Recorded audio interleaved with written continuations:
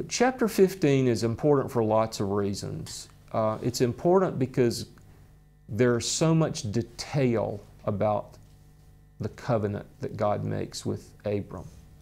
It's also important because for what it means about salvation. It contains an Old Testament lesson about salvation, which is applied in the New Testament by the Apostle Paul.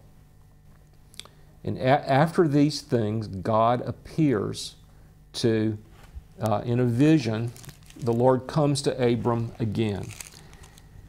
And he says in verse 1, "Do not fear, Abram, I am a shield to you. Your reward will be very great." Now, Abram has waited for a little while by this time. He's married to this beautiful woman. He's treating her like his wife. He gets older, she gets older, but her tummy does not get big. Her tummy's still flat. There's still no baby. And so Abram has reached the point where he's probably thought, you know, the next time I have an interview with God, I'm going to ask for a clarification. And meanwhile, Abram has been figuring out the practical ways that God may be planning to keep the promise.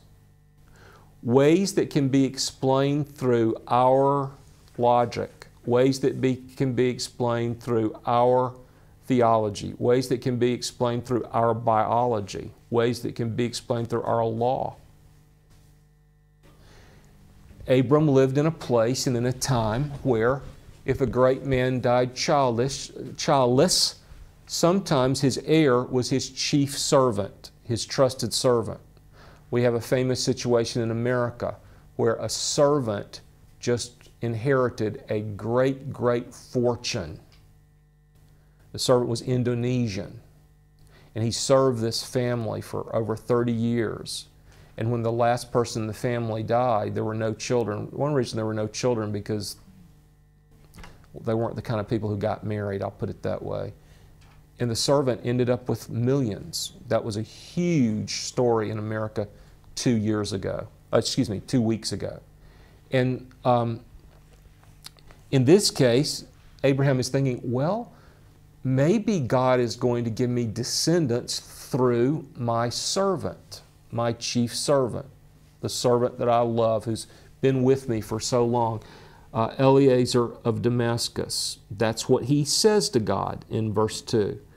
In verse 3, he says, "You haven't given me any children, so maybe this one who was born in my house and his children are going to be my children." Verse 4, God speaks, "This man will not be your heir. One who shall come forth from your own body, he shall be your heir." So here's what he tells him. He says, "No, you will be the biological father of the son and the descendants I'm talking about. You will be their biological father. Not just their legal father, but their biological father." Then he says, "Come outside." He'd already told him that his descendants were going to be as many as the dust of the ground, which can't be numbered. Then he says, he takes him outside. "Now look toward the heavens and count the stars, if you are able to count them. So shall your descendants be." Do you know that in the Middle Ages, the best scientists in the world thought that the stars could be counted? They thought there were about 1,500 stars.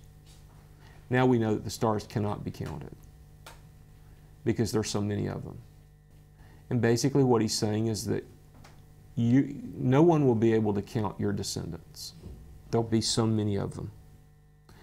Now look at verse 6. "Then he believed in the Lord, and he reckoned it to him as righteousness." Along with the verse, "The just shall live by faith,"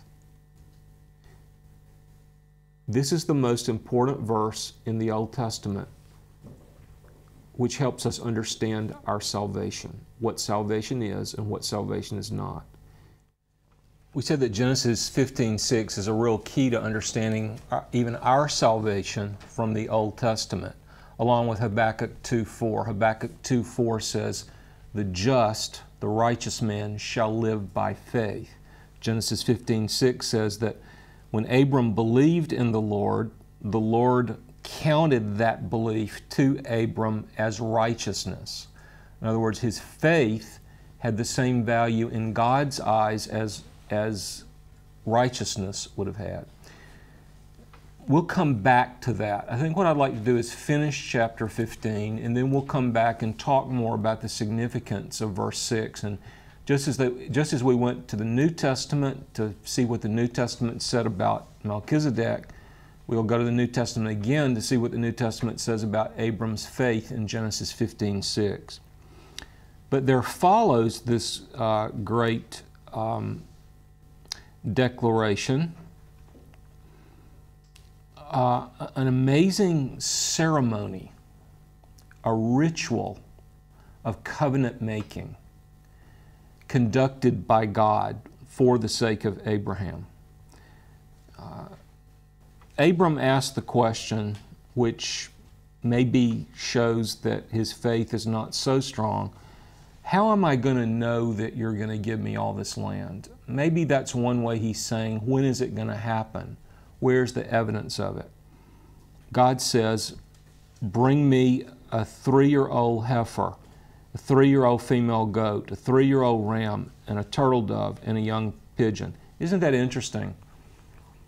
Abram says to God, how will I know that you're going to give something to me? And God says, well, we'll begin by you giving something to me. Bring these animals for sacrifice. So Abram brought the animals, he cut them in two, he laid one half of the butchered animals on one side of the altar, the other half on the other side of the altar, and he prepares for the ritual. Now, there's a little parenthesis here, and it's an amazing thing. It's amazing because it's noted, but also it's amazing when we think about the spiritual lesson that it brings. It says in verse 11 that the birds of prey, what we call buzzards or vultures, flew down onto the altar and tried to steal away the animals for sacrifice. In other words, the birds of the sky, the vultures, tried to steal what had been offered to God off the altar, and it said that Abraham had to drive them away. Think about that. I mean, God is present. God is speaking. God is about to show Abram what he's going to do for him by the enactment of a solemn covenant ritual. But God doesn't keep the birds away. Abram has to do that. Think about that. We may be in so many situations in our life, situations which are spiritually important, situations which involve the growth of our own faith, situations which may involve ministry and our helping someone else to grow their faith. And just in the middle of the most important part of it, something stupid and irritating happens that we have to go deal with. And at that moment, we're tempted to ask ourselves the question, is God really doing anything here? Is God really present? Is God really in control? If God is present and in control, why are all these other aggravating, distracting things happen? And yet, it happened in the case of Abram. We know he was present there. We know he was in control there.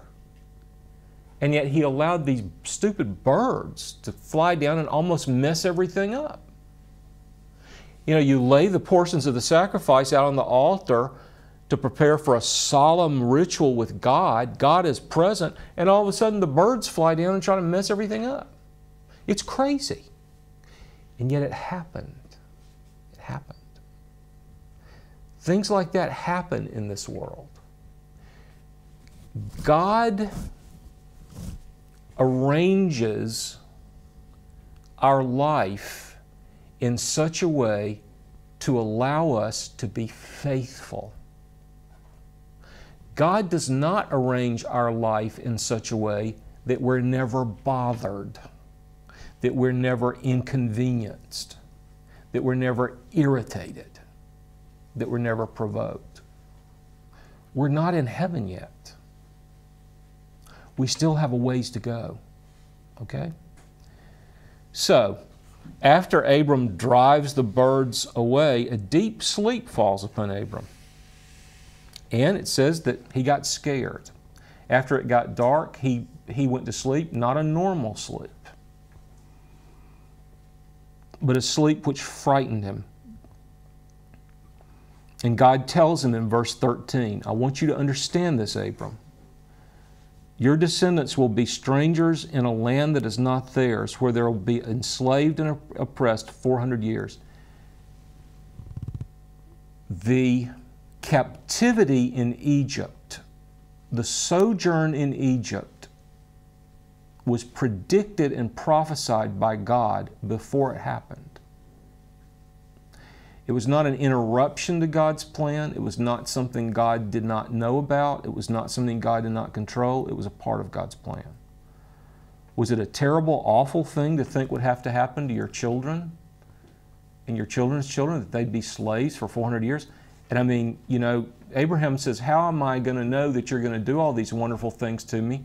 And the first thing he tells him is that for 400 years his descendants are going to be slaves. Wow. That must have been hard news. Then he says in verse 14, but I will also judge the nation whom they will serve, and afterwards they will come out with many possessions. Let me just say something right here. 400 years is a long time. You know what that means? That means a lot of Israelites were born slaves and died slaves. That means that many Israelites lived their whole life before they ever saw the fulfillment of the promise, which is one thing that we're being taught in Hebrews 11.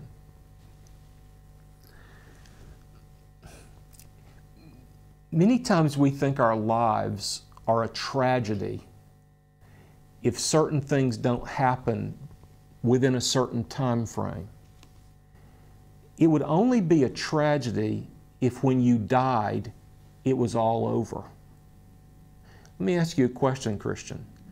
How long do you think eternity is? And how long do you think your life is compared to eternity? Now think how foolish it is to say to the eternal God, who has no beginning and no end, and we talked about that in the very first verse of chapter 1. How foolish is it to say to the eternal God, either you bless me within the parameters of my biological life, or I'm not interested. I'm not excited about it. I'm not encouraged. If you don't bless me before I die physically, I'm really not interested. How stupid would that be? Even if we live to be 80 years old, we haven't even begun yet to see what God is going to do, to see His blessing.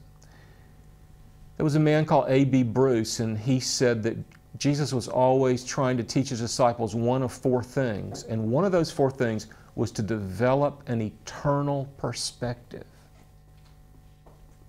To develop an eternal perspective. By analogy, you and I may live in a time period which is like the 400 years of slavery in Egypt. And we may look around and say, where's the blessing, or where's the fulfillment of the blessing? The important thing is to know that we will be blessed. And the important thing is to serve God and to be faithful to God in our generation, to be a part of the blessing for other generations. I will bring them out. He says in verse 15, you'll die in peace. You'll live a long time and you'll die in peace. But in the 4th generation, your children will come back here. They'll come back here to Canaan. It came about when the sun had set, that it was very dark, and there appeared a smoking oven and a flaming torch. There was something that was on fire, and the fire was lit by God, which passed across the altar between the two pieces of slaughtered animals, the two portions of sacrificed animals.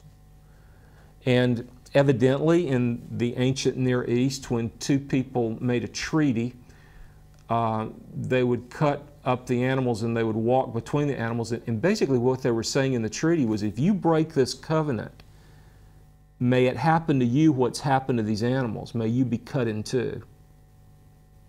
But here God Himself passes between the pieces of sacrificed animals laid upon the altar. And then it says in verse 18 that He makes the covenant with Abram, and He says, to your descendants I will give this land.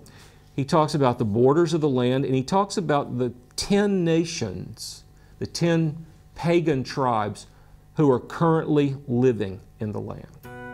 Even a small contribution can make a big difference. Jesus fed 5,000 people because of a little boy's 5 loaves. Regardless of the amount, your contribution is very important and greatly appreciated. Visit us at tvsseminary.com.